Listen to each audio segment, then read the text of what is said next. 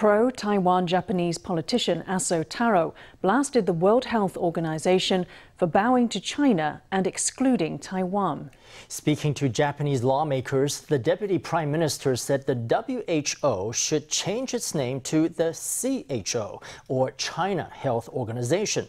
He said being excluded from the global health body, Taiwan was driven to become a world leader in combating the coronavirus.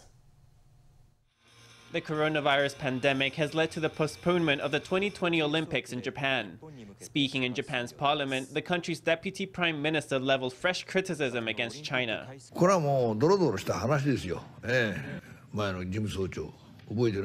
Although the details are murky, the WHO's previous director general was a Chinese national, and at the time, there were complaints all around. And now, at least, the petition has gathered 300,000 signatures, or rather 500,000 signatures. People think the World Health Organization should change its name. It shouldn't be called the WHO. It should be renamed the CHO. This appeal is truly resonating with the people. The Japan official took issue with former WHO Director General Margaret Chan, charging her with inadequate accountability. He said the current Director General was no better for giving in to China's spin about the coronavirus.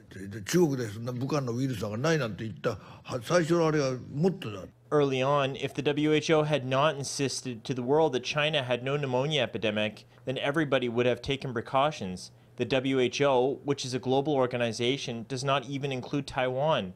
And then precisely because Taiwan is not a member of the WHO, it becomes a world leader in fighting the epidemic. Then, after that statement is made, the CCP jumps out to correct it. It says Taiwan is a region, not a country.